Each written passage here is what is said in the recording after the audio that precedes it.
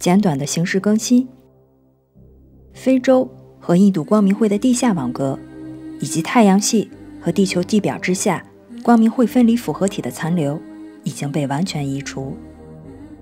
最终移除之前的一些战斗迹象已经浮出水面。现在因为太阳系中大多数的黑暗已经消失了，太空部队因此被吓坏了。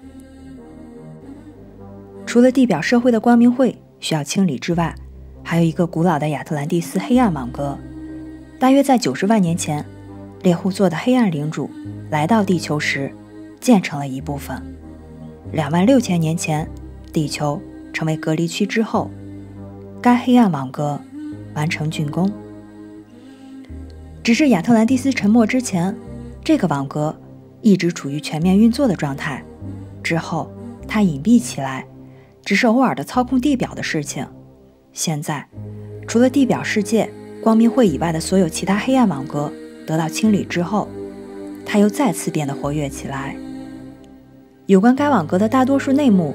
目前都需要保持机密。可以公开的是，它在整个太阳系都有着自己的基地，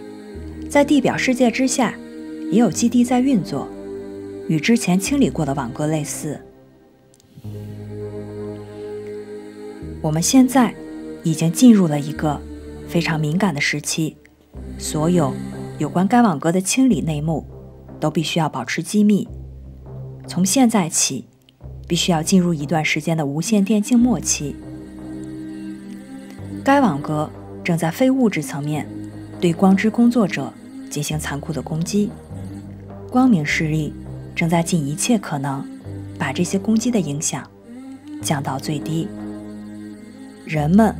需要尽可能多的采取保护措施，避免对消极的状态做出回应。我们要在4月8日举办美国的日全食冥想，在这篇文章当中有4月8日冥想活动的各种宣传素材，大家可以利用这个网站查询每个时区的冥想时间。这里是日全食冥想指南的英文宣传影片，这里是宣传影片的播放清单，里面有18种语言版本的影片。光的胜利。